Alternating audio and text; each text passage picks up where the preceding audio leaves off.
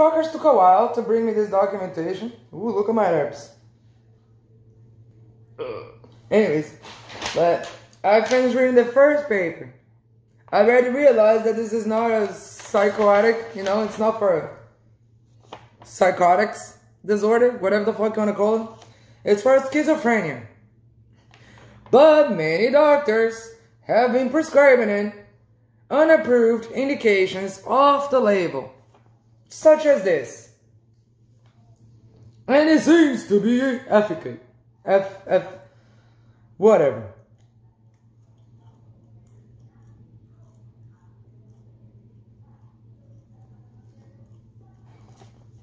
It treats negative symptoms of schizophrenia, which is a flat affect, which means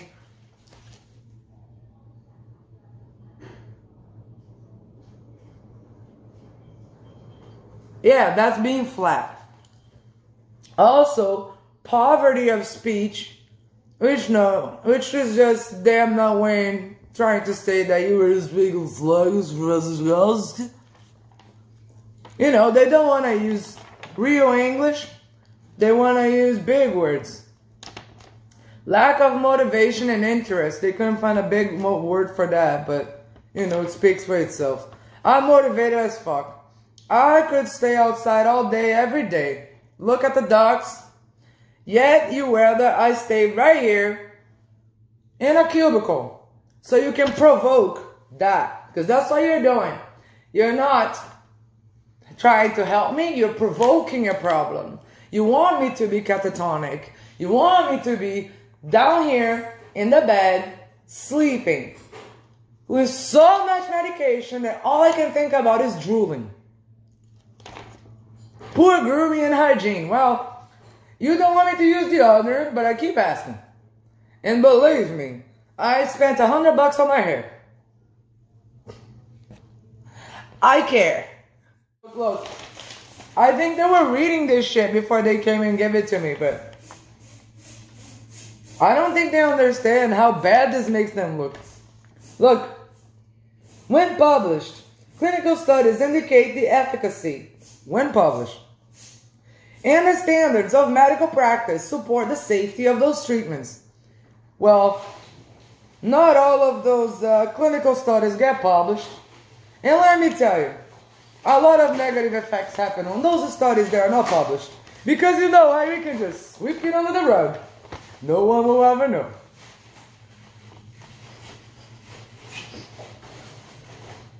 The practitioners may use paliperidone off-label for acute mania and bipolar disorder, as well as for those off-label uses clinicians apply to risperidone because the two drugs are essentially the same. So why is the name different though? So there is risperidone and paliperidone. Paliperidone has to do with palate. You put it in their mouth. Risperidone, maybe it's nostril. I will Google later just to confirm how right I am, because let me tell you, I'm always right. But it was right after, don't have to Google it. Cool. Paliperidone comes in extended release tablets and long-acting intramuscular injections. The intramuscular injections, which must be administered by a medical practitioner, are available in monthly Invega Sustena. Ooh, I think they wanted it to be Latin, but it's not. And 3-month Invega frenDZZZzz injections. For patients who are non-adherent to their daily medication regimen, the intramuscular injections may provide an alternative treatment program. They say what paliperidone is, but not the other one.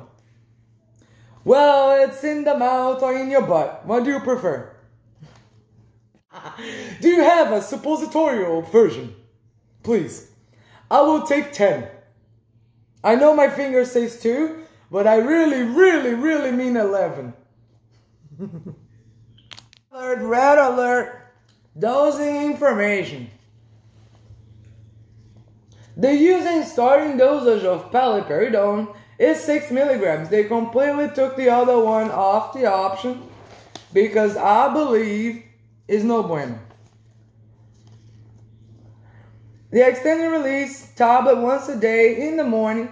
The elderly patients and patients with moderate to severe renal insufficiency. What does that mean? You're gonna get kidney stones. Some shit like that. Your kidney failure, whatever the fuck you wanna call it. Because that shit's so heavy, so heavy, so heavy on probably iron or, what do you call it? Mercury. Because sometimes they gotta dissolve that shit on something. You know what it is, right? When it's injectable. They gotta dissolve that shit on something. So, sometimes they dissolve it in mercury. Because they're dumb. More, 3 milligrams a day. The dosage range from 3 to 12. 3 to 12, bro. That's a huge discrepancy. That's like 3 times, 4 times initial dose. The fuck does that mean? So eventually you'll be so fucked up, but so fucked up, but so fucked up that to keep you fucked up, we gotta give you more and more. Stay drooling, my friend. Stay drooling. Like the rabid dog that you are. If you're a teenager, from 12 to 17, like that fucking weirdo that was here. With schizophrenia, now they're saying it's a schizophrenia, not psychosis. It's a schizophrenia. Generally, smaller doses are needed in this population. And an initial dosage of 3 milligrams administered once daily is recommended. Well, if it's a child, 12 years old, let's say, she'll probably start like with 1 milligram. You know what I mean? Because the size of a child, the size of a grown-up. Non-comparable. Regardless. Let's start with 3, bitches.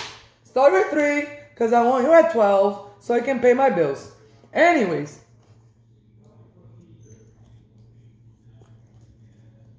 If necessary, the dosage may be increased of increments of 3. At increments of 3. Never mind 1 by 1. From 3 to 6. 6 to fucking 9. 9 to fucking 12. And if you don't die, 15, bitch. And nobody needs to know. Patients who had a trial of paliperidone or risperidone. Here's that one again. Look, it showed up again. Risperidone. I wonder what happened.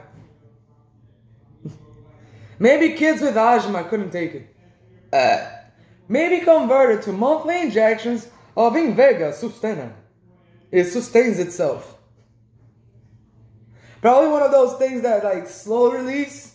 That's why it calls it that. You know, you put it up your butt and then it slow bubbles out. You know, it doesn't work like they say it does. But it has, you know, it's supposed to work a certain way. But since you're human and you don't know shit about shit, you don't really know how it works. It's all experimental until the next drug comes along and you forget that one and start a new one. Like, risperidone became whatever the fuck is this one is now. You know how it is? They release a drug, it's like good for like a month and then the next one comes along and you don't even finish trying to figure out what the fuck that one does. You're already releasing the other. You know why? Monies, motherfucker, monies.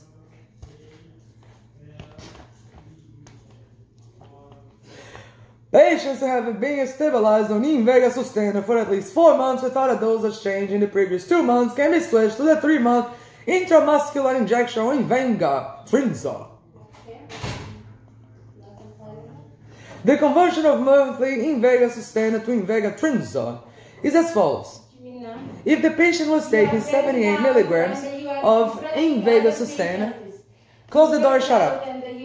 Monthly administrative 207. Can you just close the door? Okay, I have to give you some PRN to help you. I don't think you have to give me anything. I'm reading the paper. Okay, but if my voice bothers you, just close the door. You need to keep it calm at the down. Just close the door. God damn it. People need to learn their place, you know? You're not in Morocco. Yeah, man. In Morocco, it's the Inquisition. You have no freedom of speech. So as soon as you say anything, they cut off your tongue. Well, I'm not there.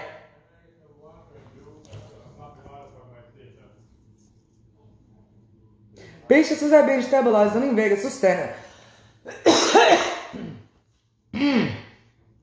for at least 4 months without a dosage change in the previous 2 months can be switched to the 3 months intramuscular injection of Invega Trinza. The conversion of monthly Invega Sustenna to Invega Trinza is as follows. If the patient was taking 78 milligrams, 78. How did it jump from like 12 milligrams a day maximum to 78 milligrams? Oh, it's monthly. Okay. Administer 273 milligrams in Invega Trinza every 3 months. So you get a real big shot and it's supposed to slow release. Doesn't work. 117 milligrams in Invega Sustenna, 410. Jesus fucking Christ. The numbers are huge. I'll just post the fucking document in a bit. Common side effects. The side effects associated with paliperidone includes drowsiness, dizziness, headache, nausea, and increased salivation. Paliperidone can induce weight gain, although it does not usually cause a significant weight gain effect as some other antipsychotics. Oh, so now they call it an antipsychotic. I see. Maybe they edited it, you know what I mean? They read it, the whole thing, and then they changed some words, and then they printed it. Because before, it said nothing about being an antipsychotic. Or a neurological disorder. In the area of the brain that controls motor coordination, when disruption occurs in a particular area of the brain, it can produce symptoms that mimic Parkinson's. So you could get Parkinson from taking this. Including muscle stiffness, rigidity tremor, drooling, and a mask-like facial expression. Like I said, they want me to be drooling.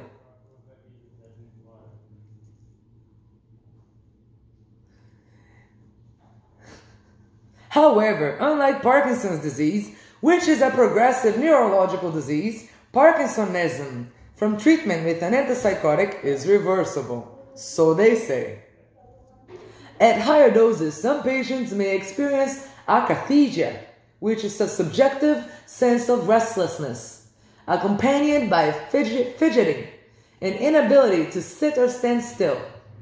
EPS may be managed by decreasing the antipsychotic dosage or adding an anticholinergic medication to counteract the side effect. A beta blocker, such as propranolol, is usually more effective for akathisia than anticholinergic agents. Bro, these people walking back and forth like that retard that beats up his mother because they helped him. You know what I mean? He beats her up on occasion, you know, and then she brings him back here. They upper his dosage on whatever medication he's taking, and then he goes back home, the same bullshit. Because why not? Who gives a fuck? Where the fuck is my pen? Beware. Paliperidone may cause drowsiness and sedation and impair physical coordination and mental alertness. I'm just like outlining all those up. Patients should avoid tasks that require alertness, which is basically anything. Just lay down and die. Such as driving a car, operating machinery, until they're sure that these side effects will not affect their ability to perform these tasks. You're drowsy, and you're not coordinated. Your mental alertness, which is drowsiness already, just said drowsiness twice, which means that you get really drowsy. And you're supposed to go to work.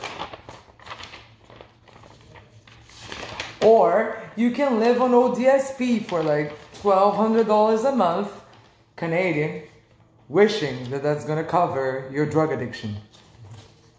Yeah, because You think this is the only drug that these people take? Alcohol too. Yeah, ask that chick, dude, whatever. Patients taking paliperidone may experience dizziness upon standing from a recumbent position. Okay. Which may lead to syncope, the loss of consciousness resulting from insufficient blood flow to the brain. Basically, if you're sitting down in a certain position and you get up too fast, you may just fall right back down. And now wake up. Awesome.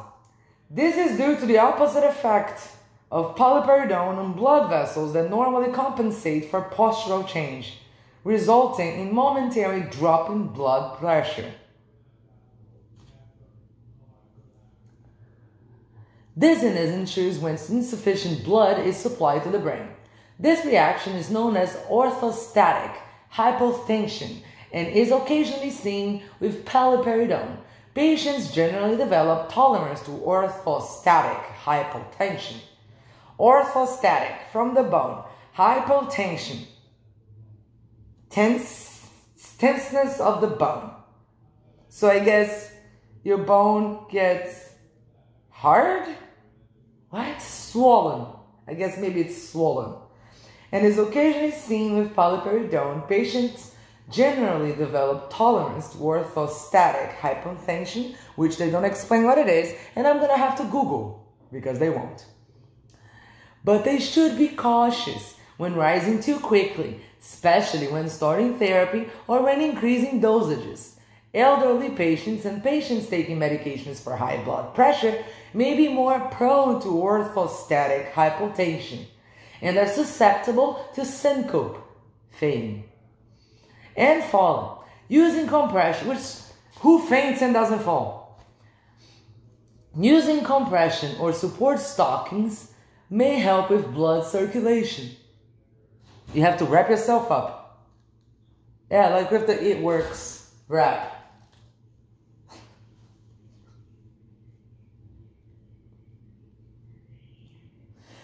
As a precaution, patients should be aware of positional shifts and not to rise to their feet suddenly. When lying down, they should get up gradually to a sitting position before standing. If feeling lightheaded or dizzy, they should sit and wait for a minute or two before standing up to allow the blood pressure to adjust. What are these people trying to do to me? Incapacitate me. They're trying to incapacitate me. Do I look like someone who's drooling? Who has mood swings? Who sees things and hears things? Maybe, but those things are real. And then what? Because I see and hear things that you don't, I'm supposed to become a drooling mess that you treat because you need money and I don't? Yeah, because I got powers and I got to see things. Oh, I see music. You're sick. Oh, I hear, certain things that are very far. Yeah, you're sick. Oh, I can hear you even though you're 2 walls down from me. You're sick. No problem. Tardive dyskinesia is a potential adverse reaction to antipsychotic medication. It is characterized by late onset abnormal involuntary movements. You're gonna start with weird shit like that, shaking. Yeah, trying to punch people, for example. You know what I mean? For a violent, you can just say that you're taking antipsychotics. It basically makes it worse. Late onset abnormal involuntary movements. This is a potentially irreversible condition that commonly manifests idiosyncratic symptoms such as pillow rolling, movements of the fingers, pillow rolling. Is this it? I don't get it. Darting and writhing, movements of the tongue, lip puckering, facial grimacing, and other irregular movements. The risk of TD is very small with paliperidone and other SGAs. Even with long-term use, the FGAs, on the other hand, are associated with a higher risk of TD, especially in other patients and the duration of exposure to the medication. Neuroleptic malignant syndrome. Woo, that sounds evil. Is a rare toxic reaction to antipsychotics. The symptoms are severe muscle stiffness, rigidity, elevated body temperature, increased heart rate and blood pressure, irregular pulse and profuse sweating. NMS may lead to delirium and coma. It can be fatal if medical intervention is not immediately provided. There are no tests to predict whether an individual is susceptible to developing NMS when exposed to an antipsychotic. Those NMS must be recognized early because it is a medical emergency that requires immediate discontinuation of the antipsychotic, hospitalization, and intensive medical treatment. Let's make this fucker worse so we can treat them even more. With nothing. All you gotta do is just sit in your bed and shut the fuck up.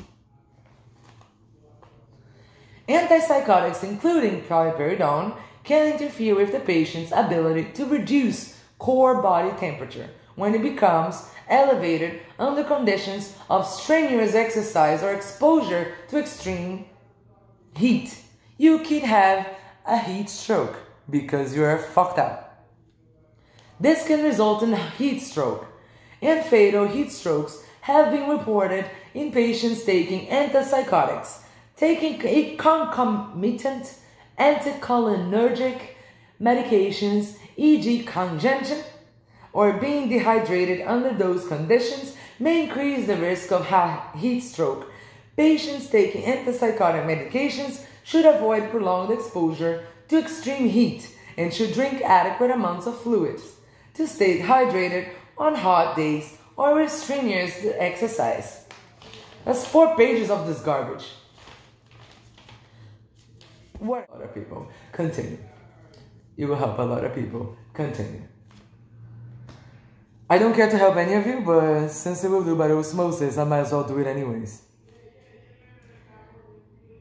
Paliperidone and other SGAs are associated with abnormalities in glucose regulation. Sugar.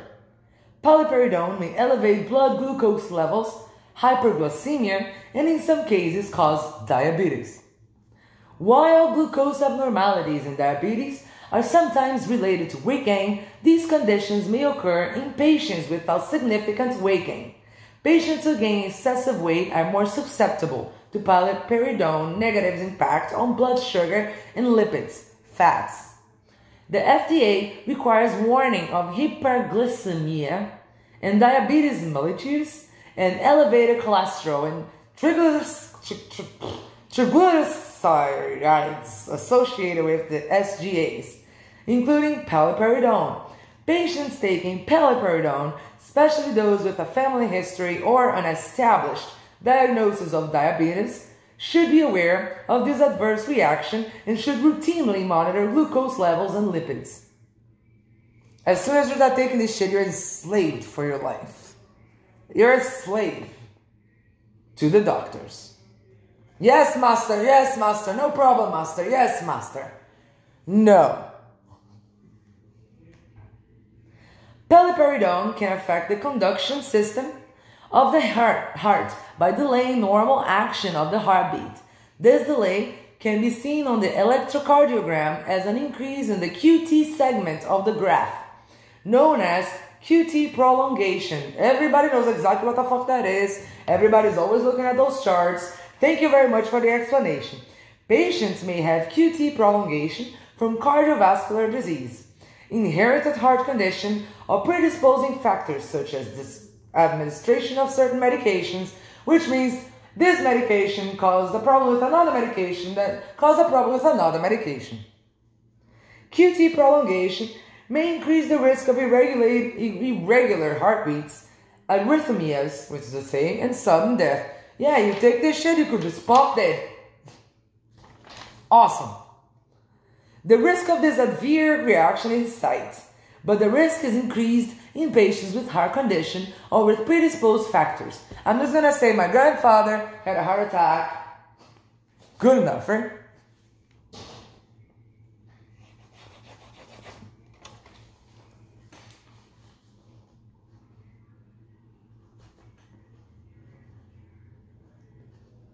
heart attack, and kidney stones on my father. Yeah. Failure on dad. There you go. I'm just writing down my excuses. Always learn with your bullshit. Bullshitter, I mean. Always learn with your bullshitter. Your bullshitter never knows as much as he wants you to believe he does. Where was I? Include co-administration of medications that promote QT prolongation. A baseline ECG is recommended prior to starting paliperidone if the patient has a risk factor for QT prolongation. This can help to access if reduced dosage or alternative therapy is needed. Paliperidone may elevate prolactin, hyperprolactinemia, a hormone produced in the area of the brain called the pituitary gland. That's about growth. Paliperidone is more prone to elevate prolactin than other SGAs. Prolactin levels rise in women following childbirth, simulating lactation or milk production. Normally, prolactin secretion is suppressed, but this normal inhibition may be opposed when taking antipsychotic medication as well as from other causes, which means you'll probably get cancer. Cancer.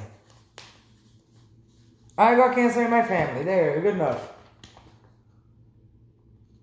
Elevated prolactin in males may cause excessive development of the breast, known as gynecomastia. Elevated prolactin levels may stimulate spontaneous lactation, galactorrhea, in both women and men. Cause impotence in men, induce irregular menstruation or suppressed menses, amenorrhea, in women, and cause loss of libido and infertility in women and men. Good. Chronic hyperprolactinemia may also lead to decreased bone density and osteoporosis in adults, especially women.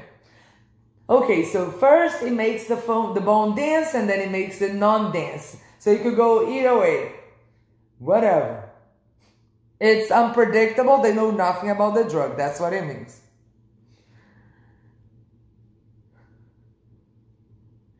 Children and adolescents are particularly susceptible to hyperprolactinemia because this may affect sexual development by impairing synthesis of sex hormones. A serum prolactin level can confirm hyperprolactinemia when clinical symptoms are suspected. Serum prolactin should be monitored periodically for children and adolescents taking an antipsychotic medication. When side effects from elevated prolactin occur, switching to another antipsychotic with less effect on prolactin is the usual clinical approach. Elderly patients treated with antipsychotics for dementia-related psychosis were found to have an increased risk of death associated with antipsychotic medications. Although this correlation is not clear,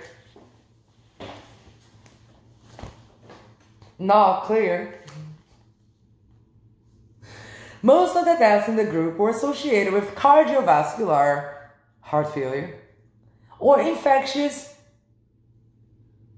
causes like pneumonia, infections. So they get infections because your immune system goes low, kind of like AIDS. The FDA has stated that antipsychotic medications are not safe for treating elderly patients with dementia-related psychosis and requires that all manufacturers of antipsychotics issue warnings to this effect. Risk during pregnancy and breastfeeding. Data regarding the use of paliperidone in human pregnancy are not available because you're not supposed to take it. Paliperidone has not been studied in human pregnancy to determine its safety. Bullshit. And its effects on delivery and labor is unknown. Bullshit. Like its parent drug risperidone, Paliperidone crosses the human placenta. How do they know that? In animal reproductive studies, paliperidone was not associated with fetal abnormalities. Animal studies, however, are not always predictive of effects in humans. They are just saying that sometimes it seems to happen, but we cannot say for sure that it is because of the medication. Babies who were exposed to antipsychotic medications, including paliperidone, during the 3rd trimester of pregnancy are at risk of developing EPS and or withdrawal symptoms following delivery. So they do know that it fucking causes damage. Symptoms include agitation, abnormal muscle tone, feeding difficulty, respiratory distress, somnolence, and tremors. Somnolence is just always being tired. Why can't they just say that? In most cases, these symptoms eventually resolved without complications, but some babies may require supportive care and prolonged hospitalization. Paliperidone should not be used during pregnancy unless the potential benefits outweigh the potential risk to the fetus. Women of childbearing age should be cautioned of the potential hazards to the fetus if they become pregnant while taking this drug. Nursing mothers should not take paliperidone because it passes into breast milk and can be ingested by the baby. If stopping the drug is not an alternative, breastfeeding should not be started or should be discontinued.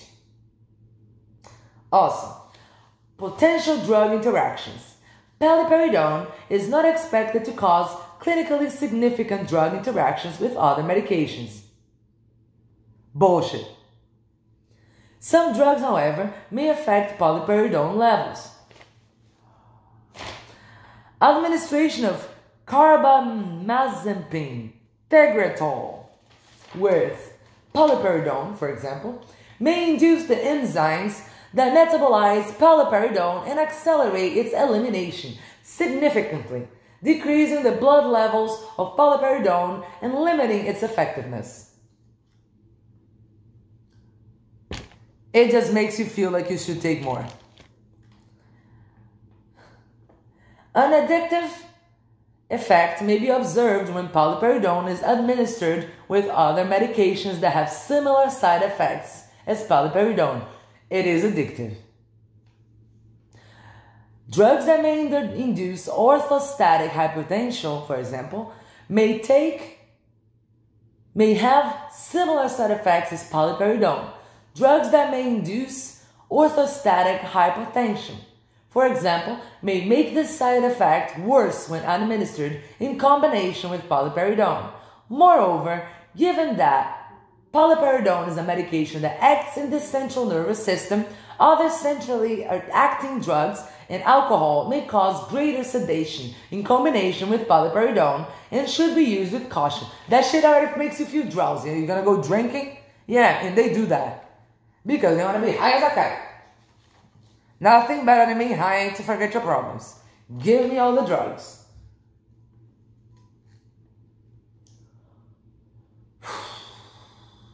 Moreover, given that paliperidone is a medication that acts in the central nervous system, other centrally acting drugs and alcohol may cause greater sedation in combination with paliperidone and should be used with caution.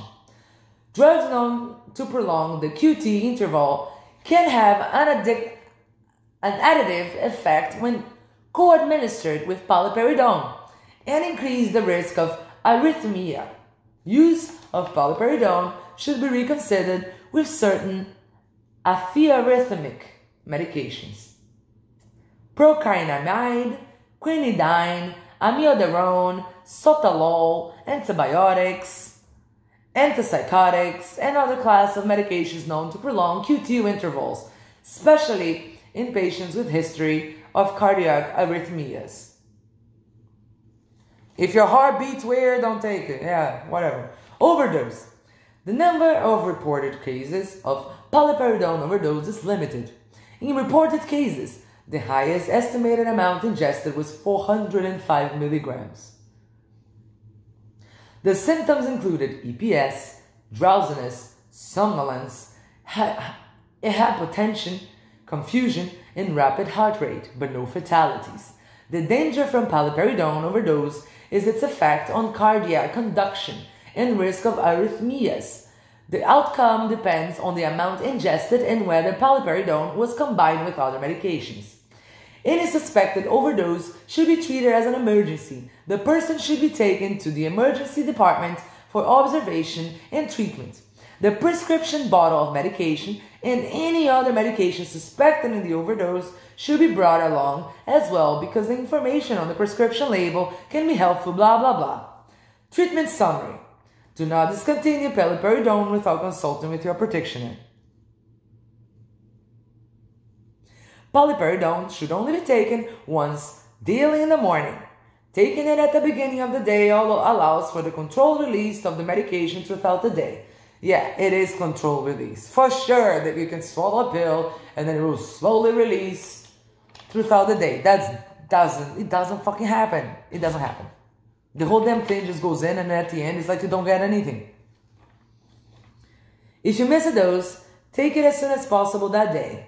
However, if it is close to the next scheduled dose, skip the missed dose and continue on your regular dosing schedule the next morning. Do not take double doses. I don't even care.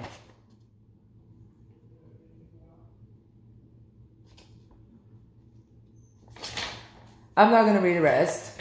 I am going to, however, take pictures of this and post it.